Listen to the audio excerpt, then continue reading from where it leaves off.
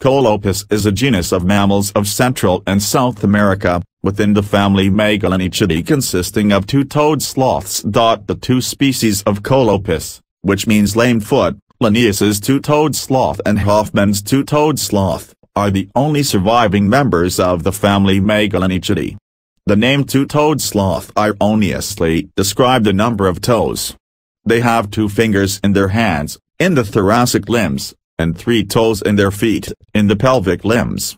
The name two-toed sloth is misleading, although widely used. The name was intended to describe specific anatomical differences between members of the genus Choloepus and Bradypus.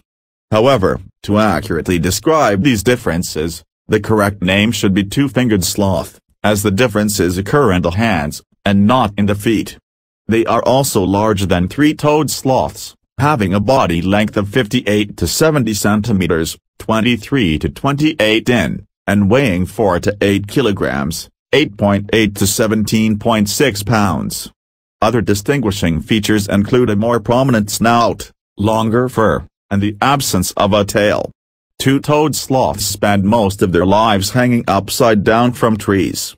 They cannot walk, so they pull hand over hand to move around, which is at an extremely slow rate.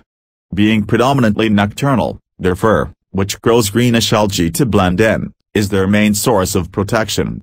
Their body temperatures depend at least partially on the ambient temperature. They cannot shiver to keep